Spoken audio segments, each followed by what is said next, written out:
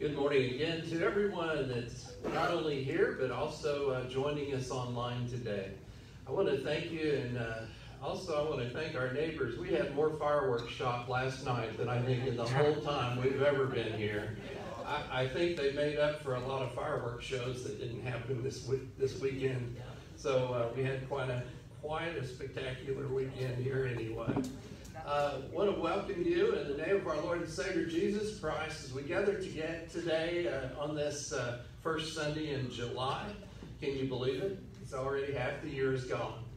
And so it's a great time for us to continue our time of worship, and I look forward for this day. I look forward to this day for a very special reason, and that special reason is sitting on the front row, my wife Lori right here. Our 40th wedding anniversary is today, so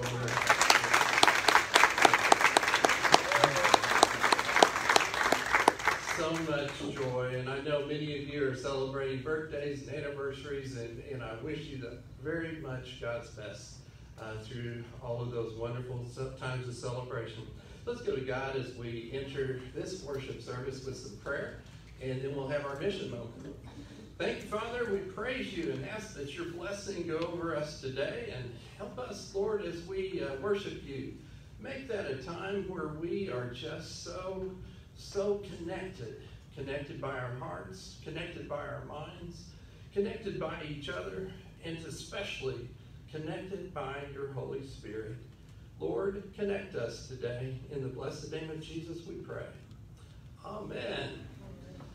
This time I'm pleased to introduce our mission moment, and today that will be given to us by our building team chairman, and that is none other than John Newman. Lots happening here, so let's give him a hand.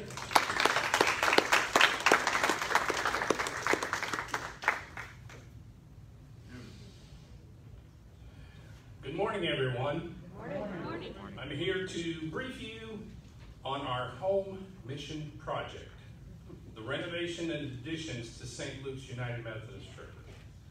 Starting around the middle of March, the electrical contractor was on site making renovations and preparations for the main construction crew to be able to do their work. And they also were doing the new setup for Amron's moving of our transformer and whatnot with that. While the electrician was doing his work in April, May, and June, many church members were helpful in preparing the sanctuary for the crew of contractors to do their work, including demolition and renovation. The preparations involved removing the pews, including the Bibles, hymnals, pew pads, altar rails, and furnishings, and the audio and visual equipment and related wiring. While preparing for the construction, we discovered several items around the church that we will not need or have the space to store them or use these items at all. So we have utilized the internet to sell many items that we did not see a need to keep any longer. Some of the items removed from the sanctuary have now been stored in the Parkhurst multi-purpose room. And some of the things that were removed were moved to the Parkhurst multi-purpose room to give us a new monitors, speakers, video equipment, computer. Those have all been moved from the sanctuary to the Parkhurst, and now we have a multiplex room. The electrician has been very helpful in getting us set up with new LED lighting throughout the sanctuary.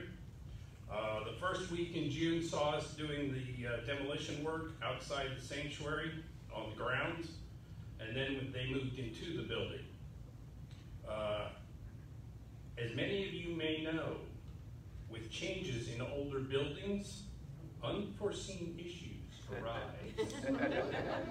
And we are not exempt from that. After the demolition crew removed the altar and carpet and flooring, they discovered a second raised altar and flooring.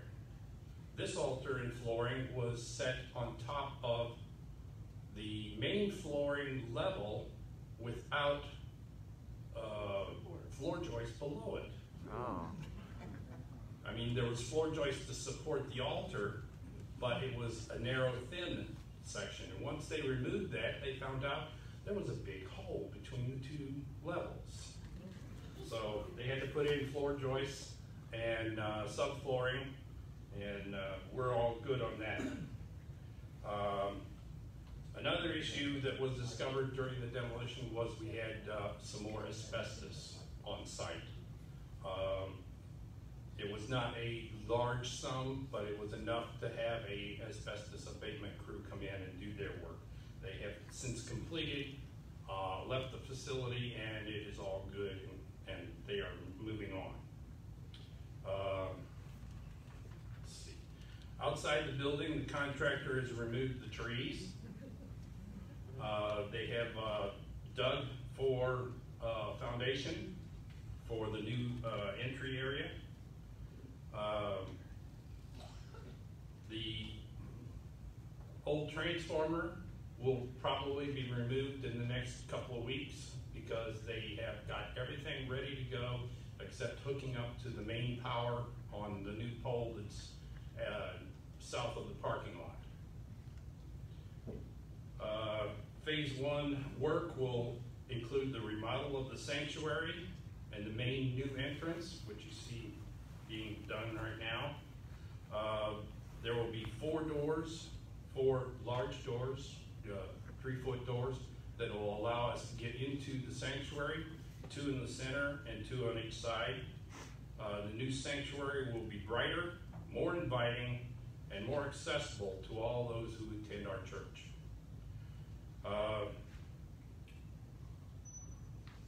The work being done now, with your support and financial help, will transform our facilities into an inviting place of worship and a place to help our community grow in Christian outreach. If you build it, they will come.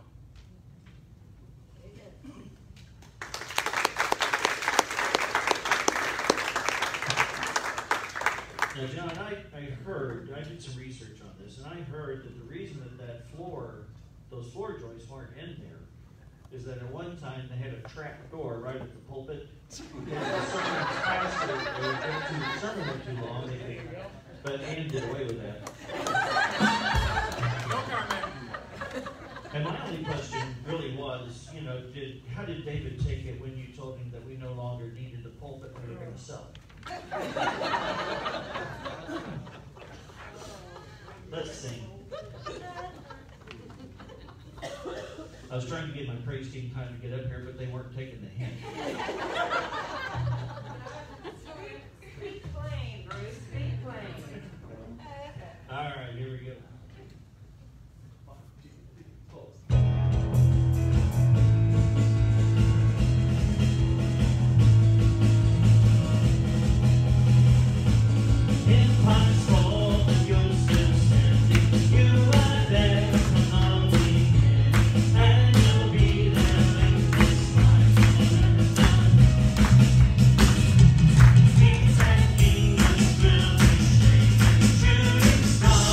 One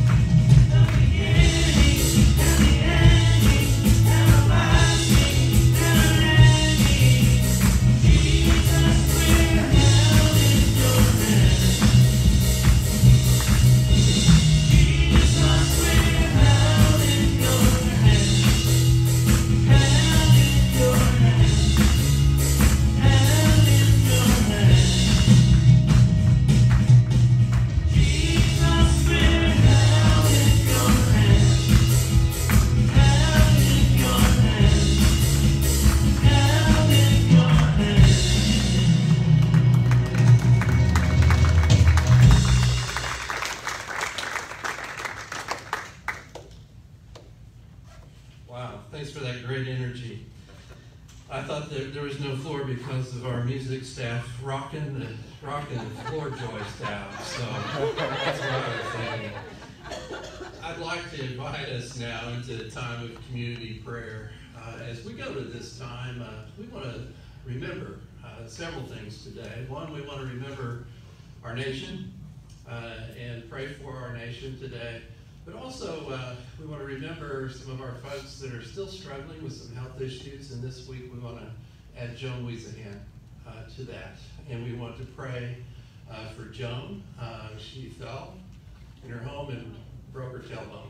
And so it's very painful. And so if y'all will join with me in prayer right now, we'll pray for her and we'll pray for our nation. Let's pray. God of all this world, Lord, you are sovereign over all. You are the God of our country. You're the God of our church. You're the God of our hearts. And so, Lord, as we come before you today, we call upon you. And we ask, Father, that your continued blessing shower our nation. We ask that your continued blessing shower this area that we live in and love. And Father, we pray that you will give us a sense of your peace, Lord, that passes all understanding, a sense of peace even in the midst of storms of life that we face. Lord, we've got several that are recovering from surgeries right now. We've got several that have recently had falls. And Joan Weezahan, we pray for her today. Lord, we ask that you will just help to every day, every hour, for that pain level to go down. And Lord, that you will heal those bones. And Lord, thank you for your presence in Joan's life and in her family. So we ask, Father, your blessing over Joan, but we also thank you, Lord, that we can count on you for your healing power. We can count on you for knowing when we need healing. And sometimes it's emotional healing, as we talked about last week. Lord, we pray over our emotional health, especially as we go under stresses that we've never experienced before. Times in our lives that we never could have predicted. But yet, Lord, one thing that we can predict and one thing that we do know is that even through it all, you have been with us. Even through it all, you've never left us nor forsaken us. Even through it all, you're a God that we can count on in our life. So Lord, strengthen us from the inside out. Help our faith to be even stronger because of what we've gone through over these last several months. Lord, give us a sense that you are so ever present that we can be with you and commune with you on this day and always. In the blessed name of Jesus Christ, we pray as Jesus taught us to pray. Our Father, who art in heaven, hallowed be thy name. Thy kingdom come, thy will be done, on earth as it is in heaven. Give us this day our daily bread, and forgive us our trespasses, as we forgive those who trespass against us. And lead us not into temptation, but deliver us from evil. For thine is the kingdom, and the power, and the glory forever. Amen. Amen.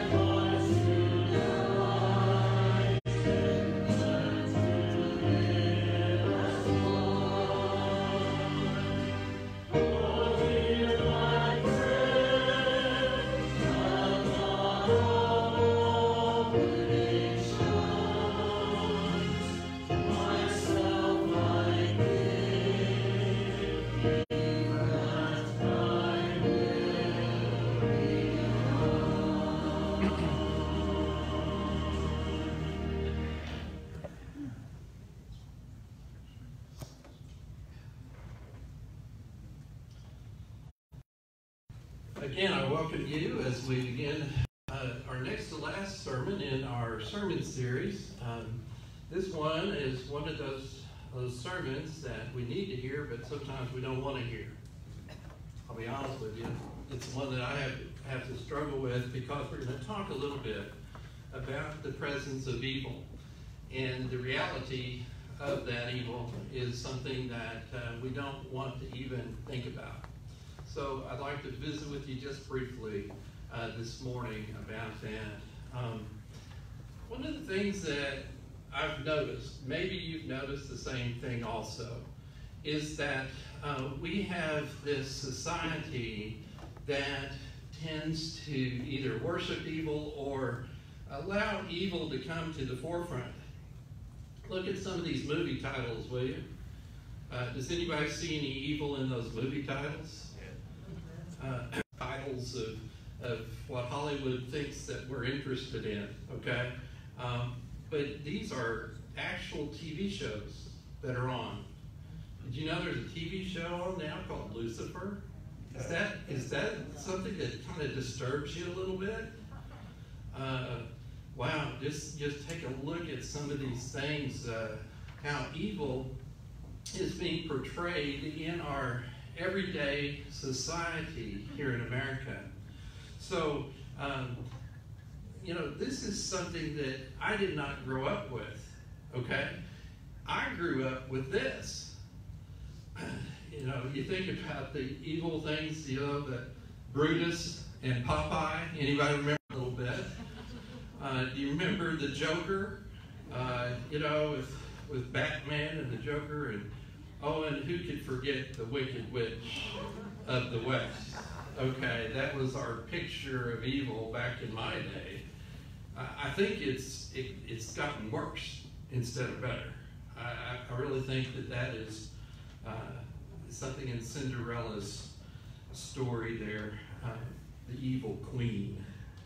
So I want you to think about it, okay? The progression of our acceptance of evil by our society has changed over these years. I mean, it's such a different world that we live in. And so I ask the question is, why do we then not recognize evil? In all of these things that are going on around us, why don't we recognize it? Well, to be honest with you, I believe that almost all the plots, how many of you read books?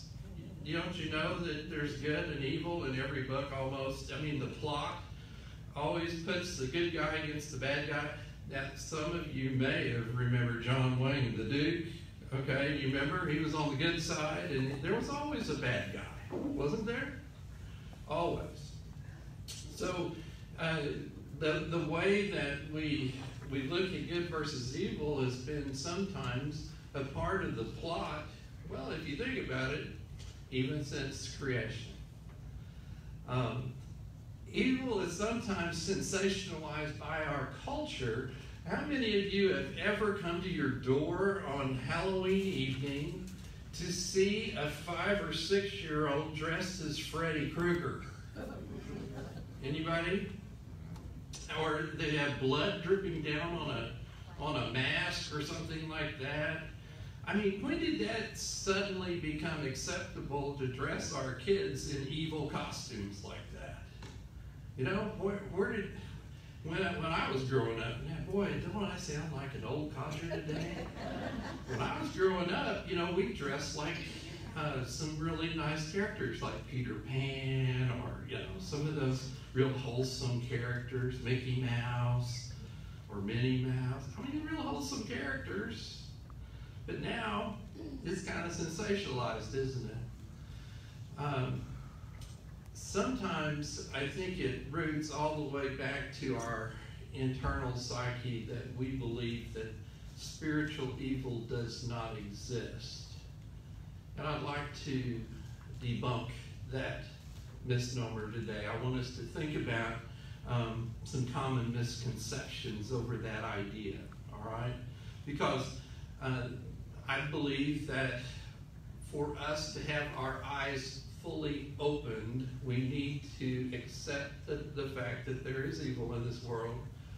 And one of our common misconceptions is that, well, demons were active during the time of Christ. Remember, Christ threw the demons over the cliff. Remember that in the herd of pigs and swine, as they call them in the Bible. Well, there are some that say, well, that's where it ended.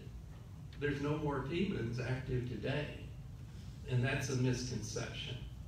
Because the scripture teaches us that for our struggle is not against flesh and blood, but against the rulers, against the authorities, against the powers of this, what kind of world? Excuse me. This dark world. And against the spiritual forces of evil in the heavenly realms. Folks, it's here, it's always been here, and it continues to be here. In the book of Ephesians, Paul was warning this whole church, hey folks, evil is still present in our lives, even after Christ left this earth. Another common misconception about evil is that the early church thought that demonic activity, as we now understand it, and that we have now reclassified that in some way as just some mental illness. That people act in evil ways because they're mentally unbalanced or mentally ill. So science and the there's a little bit of a war going on, and it's between the spiritual world and the scientific world. I'm a scientist by nature as a pharmacist. Many of you know that. And so I appreciate both sides, and I believe that there's room for both. But in a way, there's a precept that says they're ignoring the spiritual world and biblical proofs of that spiritual world when diagnosing a patient. In other words, none of that really exists, okay? That a person can't have a spiritual nature. It's all a physical nature and science. I believe it's both, okay? And so I see that in my practice. I believe that we are not only a physical being, but we're very much an emotional and a spiritual being also. Another misconception about evil I'd like to visit with you about is that, some folks think, oh, that's just some psychological event. And then there's also some spiritual event, so it's not connected. And I believe that's false. I think it's always connected. Inside of each one of us, we always have an inner conflict. We always are pulled inside of our hearts and our lives in kind of an internal war or struggle. And when that happens, our mind and our emotions and our own human will are always at odds with each other. And so we constantly have this conflict. Excuse me. Air conditioner's getting me today. So, we constantly have this conflict. And so I believe that, we think that we can be somewhat in separate compartments, but I believe those compartments are all connected. It's not just in our heads, folks. It's in our whole being. All right? So another misconception is that Christians are not subject to demonic activity. Now think about it. Just because you have said yes to Jesus Christ being Lord in your life, that makes you still liable for demonic activity. I mean, you're still a target of evil, even because, and especially because you're a believer. So, why would the scripture, and we taught this a couple of weeks ago, why would the scripture teach us that we need to put on the full armor of God? Why would it teach us that if Satan wasn't in the presence of evil, wasn't here to harm us? I think the presence of evil is on my voice this morning. Sorry. Yeah, Satan doesn't want me to say this message because it hits too close to home.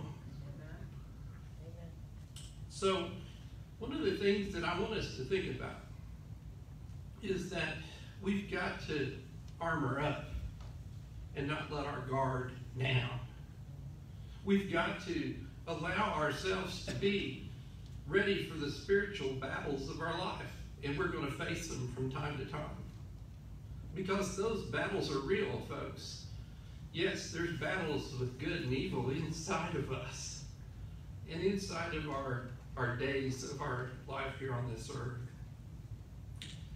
Another misconception that we have sometimes is that demonic influence is only evident in some kind of extreme situation, or like when violence is a part of the sinful behavior.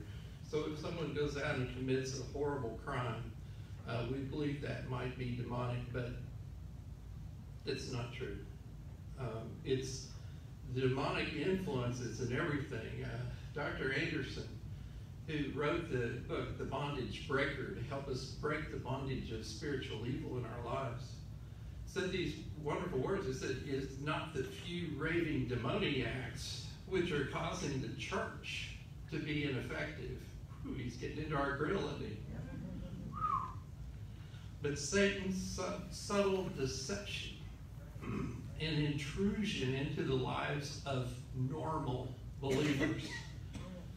Folks, we're living in a time when normal is hard to define, right?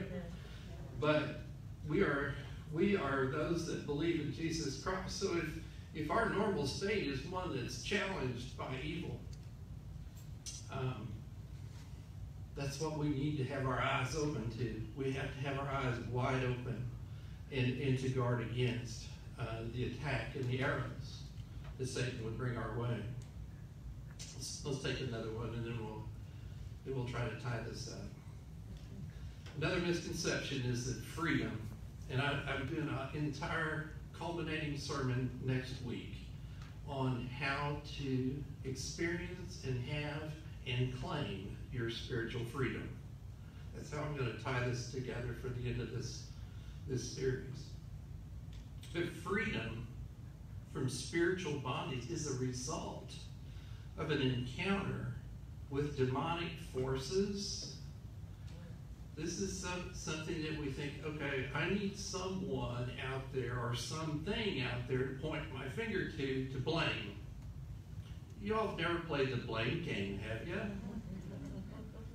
Oh, the devil made me do it, right? Right. And we point our finger at the presence of evil, or, oh, it's just my nature that caused me to do that. Well, the power of Satan, as Dr. Anderson helps us to reveal, is in the lie.